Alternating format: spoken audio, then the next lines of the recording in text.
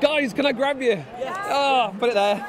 Congratulations. It's George and Ed, the GSK UK Young Scientists of the Year. Yeah. How are you feeling after last night? Absolutely ecstatic. I mean, we weren't expecting it really. I mean, we knew that we got into the top 5 and we saw the celebrity judges, but after we didn't get the winner for the junior one, we thought, well, what's left? So I think it was quite nerve-wracking actually, yeah, but so ecstatic. Yeah. And what's happened since last night, since we crowned you the champ? Well, I mean, it's still slightly surreal in a way. But we've had a bit of media interest. We've done a BBC Radio Bristol interview this morning, telephone interview.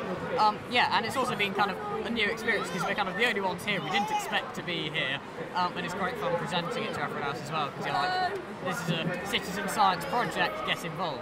Yeah, that's what I love about it. It's right. So the question is all about, do birds have a favourite colour?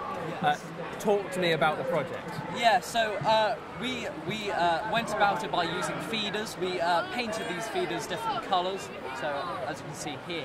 So we looked at the fundamental colours, so the primary colours plus green, and a clear control, and we found that birds frequently went to this blue feeder, and we explored the reasons why.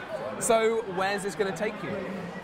Well, I mean, we've looked at the applications in terms of planes and the colour of planes and the frequency of bird strikes, and we've also seen a massive correlation between planes that are coloured blue and the frequency. There's a huge frequency with planes that are coloured blue. So, I mean, we could look into more depth in terms of that, but we also kind of want to bring science to the younger ages because we obviously won this and we were in the junior category. It was quite incredible. So we want to bring it to the younger ages to make sure that they get involved. Because it's citizen science, it can be quite easily explained to the younger kids. You can simplify it. Of course, we've gone into massive depth, but if we simplify it, it's quite easy to understand for the younger generation.